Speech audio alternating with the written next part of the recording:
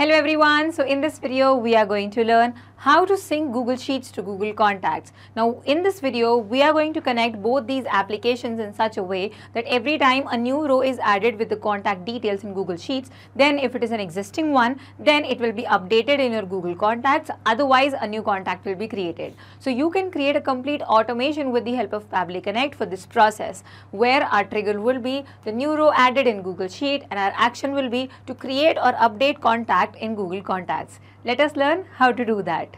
So let us learn that how you can sync your Google Sheet and Google Contacts in such a way that every time a new contact is added over here, then that new contact will be created in your Google Contacts as well.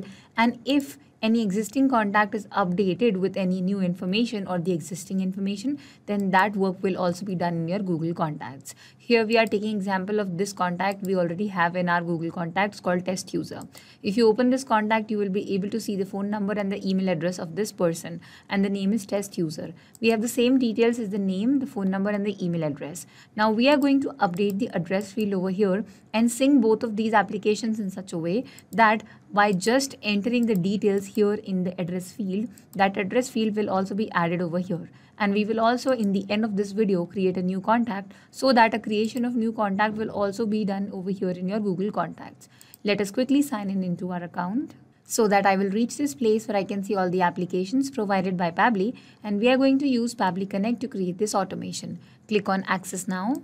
That will take me to the dashboard of Pabbly Connect. Here you can see a big blue button on your right side where it's written Create Workflow. Click on the button and give a suitable name to your workflow. I'm going to name it as Sync Google Sheets and Google Contacts. Click on Create and then a blank workflow will be created for you, like you can see on your screen. You will be able to see two major modules of Pabbly Connect called Trigger and Action in front of you, on which the whole automation runs. Before that, I would like to remind you to open the applications that are supposed to be integrated through this workflow, that is your Google Sheet and Google Contacts. These are the two applications we are going to integrate. Now the reason behind this is that it will be easy for you to connect it to Pabbly Connect, connection of Google Sheets and Google Contacts to Pabbly Connect, and also to make the required changes for this workflow over here. So let us begin with trigger and action. Trigger, like you can see, says when this happens, and action says do this, which means that the trigger application is the first application where the event will take place. And when that happens, then it will trigger the workflow. The workflow starts running and the action application will perform the assigned action. Like here, trigger is Google Sheet. Why Google Sheets? Because as soon as the data over here is newly created or updated, then it will receive a response over here in your workflow.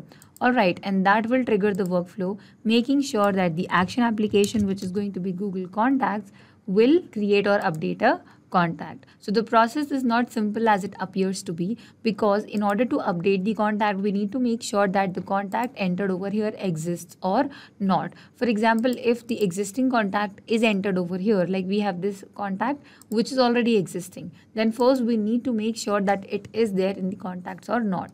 Let us begin with the workflow. The trigger event is going to be new or updated spreadsheet row.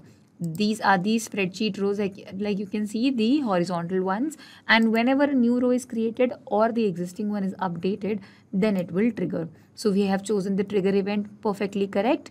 Now we are provided a webhook URL by Pabbly Connect. This webhook URL is basically a bridge between the trigger application and our software, which is Pabbly Connect. So here Google Sheet and Pabbly Connect will be connected in such a way that we are going to send this webhook URL over here in our Google Sheet extensions. And then every time a new data is entered or existing data is updated, this webhook URL will bring all the data over here as a webhook response. So we can use that data for the further making of this workflow. So let us begin. These are the instructions given to you. You have to follow these instructions in order to use this webhook URL. First of all, you have to make sure that you have entered details in your field, because the end of this webhook URL integration will have sending of data to your workflow. So I'm going to enter the address details over here. So I have updated the address fields over here. Now come to your workflow and copy this webhook URL from here. Go back to your Google Sheet, find extensions in the menu, and you have to install an add-on. Go to Add Add-ons and Get Add-ons. It will take you to the Google Workplace Marketplace. Now here you have to type Pabbly Connect Webhooks. And this is the add-on that you have to install. Like you can see, I have already got it installed. Once you're done with this installation, you will find it in the extensions menu only.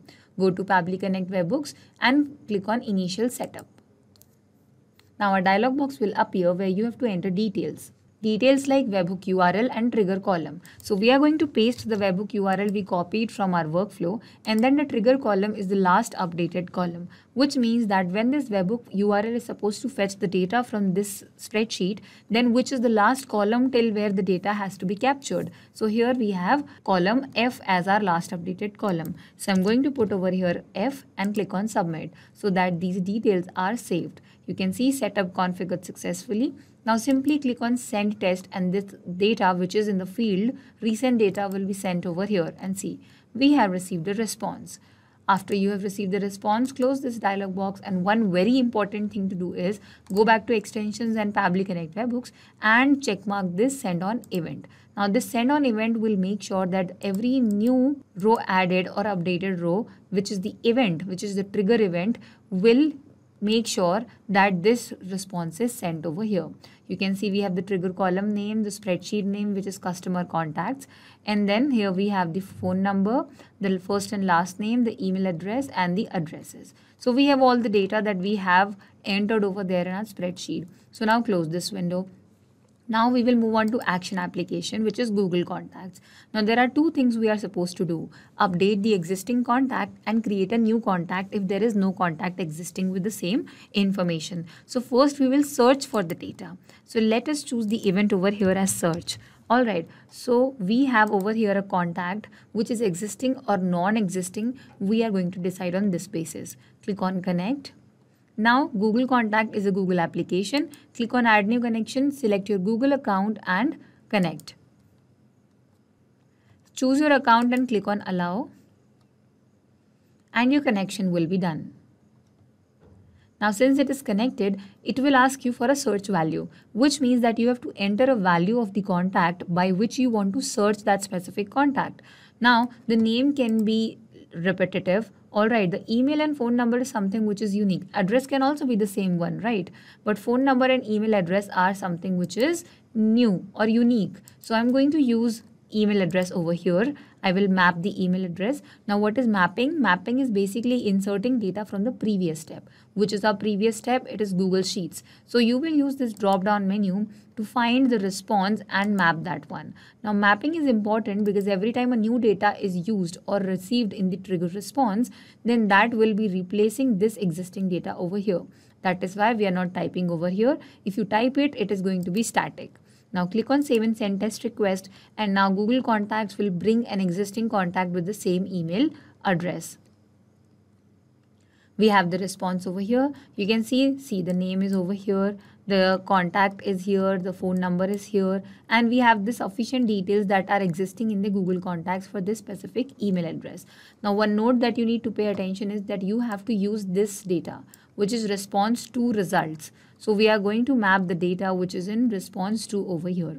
And this is the contact ID. This is very important because it is the unique identity of our contact. Now this proves, an ID proves that the contact is existing. So now we are going to use a feature by Pabbly which is called router. Click on this plus button and here you will find router directly, or you can type it over here as well. Router is basically, as the name suggests, gives us multiple ways to perform any action. Like here we have two ways. Like if the contact is not existing, then create one, and if it existing, then update the existing one. So first of all, I'm going to rename it. So the first one's name is existing. Exist it is. Alright, so this router is for the contacts that already exist. And the second one is does not exist. Alright, so the second router is for the contacts that do not exist over here. So open this filter and action step. Here we will put a filter for the contacts. So the filter is again a feature by Pabbly which comes under router and can be used separately as well. So what filter does is it allows the action application to perform the assigned action only if the condition that we set over here is satisfied. Like I said, that identity of a contact is a very important thing. It is a proof that the contact exists. So I'm going to map it over here. choose the result 2 option, and this is the ID of the contact which is existing selected. Now it should exist. It cannot be equal to anything because every new contact that will be arriving will have a unique ID. So here this result ID is basically the one that should exist. If it exists, click on save and send test request. Then the contact is existing, and when it exists, then the action will be different, which is updating the contact. So the filter will only allow, see here it shows success, because the contact we are right now discussing, or right now we are creating the workflow for the contact already exists. So it is success. Close this filter module, and here we will choose again Google Contacts, because this is the final destination for the existing contacts, and here the event is going to be update contact. Click on connect, add new connection or select existing connection. Because we are using Google Contacts over here in this workflow for the second time, keep it on select existing connection and click on save. Your connection will be done. Now it will be very clear to you to understand that whenever the filter will allow the existing contact, it will see that the ID exists, which means the contact has to be updated. And on the opposite, what we are going to do for does not exist, that this ID should not exist, which means that the contact is new, it does not exist, and therefore it will be created. Open this module and fill up the details. Now a name has appeared automatically, so I'm going to map, activate the map button, and here I will map the ID of that person that we have received from our Google Contacts. So this is the ID, like I said, for people/C. So I'm going to map the result to ID if you mention the note we read over there, and I will map the resource name so that it takes us directly to this contact which has to be updated. We have also received the contact E tag over here. So I'm going to map, activate the map button, and I will map this E tag from here. See, this is the E tag. Or you can take the E tag from result 2. As I mentioned, that result 2 one is important. We have mapped the E tag also. Now all the fields that are supposed to be updated has to be entered over here. So what I'm going to do is map everything, like copy paste everything, but I will erase the ones that are not here in our data. So we don't have biographies, birthdays, cover photos, gender, interest. We do not have these. All right, we don't have these. We have names, but we do not have nicknames. Erase this one as well. Occupation, organization, other things are not here. So we only have the name and phone number and email address and address. So these fields are to be updated. Make sure you enter this field. Now email address, enter in the value. So map the email address again from the Google Sheets only, because that is the new updated data. Display name is important to be filled because that is the name will come in the display. So I'm going to map the full name again from Google Sheets only. Test, give a space and map user. This is the display name. Now family name is mostly called as last name. So I'm going to map that as well. And given name over here is test. Okay. Now we do not have a middle name. We have address. So you can type in the formatted value of the address because we have to update that one. Map this, put a comma, and the rest of the address can be filled over here like this. Scroll down again and then you will find birthday month. We do not have the birthday. Gender. Now we cannot decide gender. You can have contacts of any gender. So I will activate the map button and erase this part so that the gender of any person is not mentioned like this. Phone number. So in values, we will map the phone number from here. This is the phone number of our person. Scroll down and look for any other details if you have. You do not have any other detail. We have mapped everything correctly. Click on save and send test request. Now we have received a response which has the resource name of our person, the E tag of the person and other details. Now the response says that yes, the contact has been updated. Let us go to our Google Contacts and refresh this contact. And yes, we have the address updated over here. You notice that earlier it did not have the address, only email address, name and contact number was here.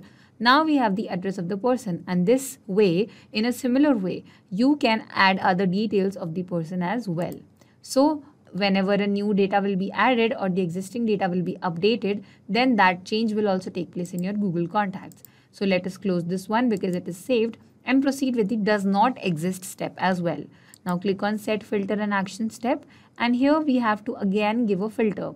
So the filter here is again for the ID of the contact, which is having people over here, and this is the result to person. So here we are mapping again the ID of the existing contact, which should not exist, because if that does not exist, which means that the contact is not there in our list and we have to create the contact.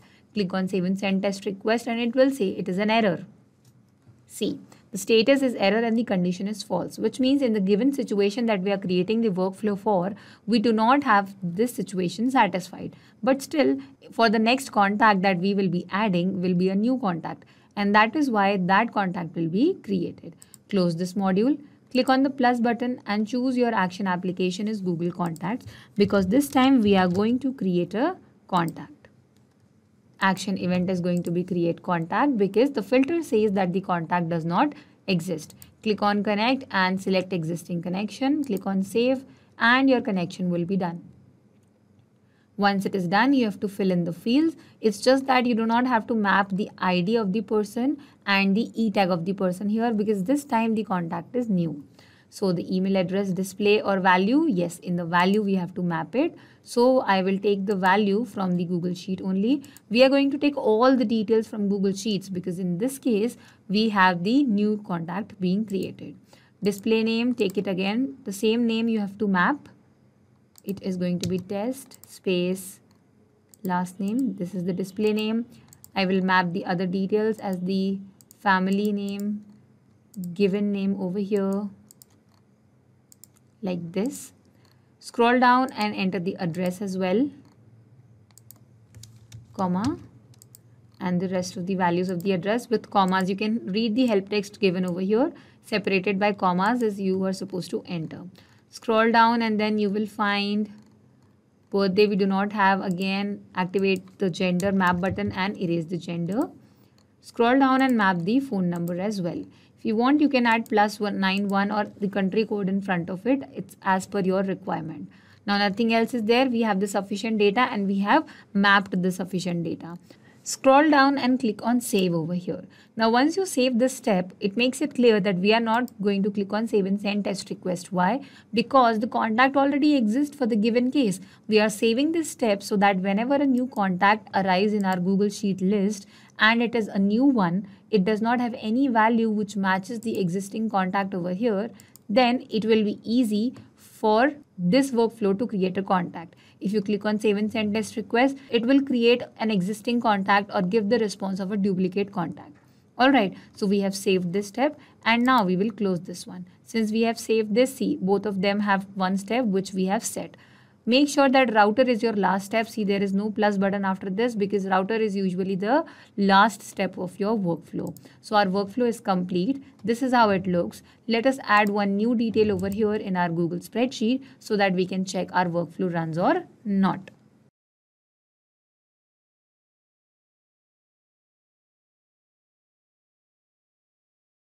I have entered data for the first name, last name, phone number and email address and the address. Now comes the trigger column.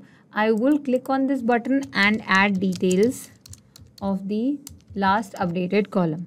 And as soon as I press enter after it, then the workflow will start running because I am on my trigger column. This is how it runs and let us see that yes, it will run. A contact will be searched over here.